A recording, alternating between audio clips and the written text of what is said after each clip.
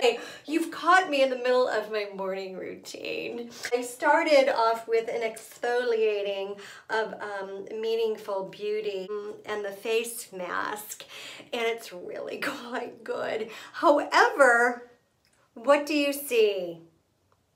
Yes, exactly which one is which. And I made that little mistake by exfoliating myself twice. My face is a little raw right now. Ouch.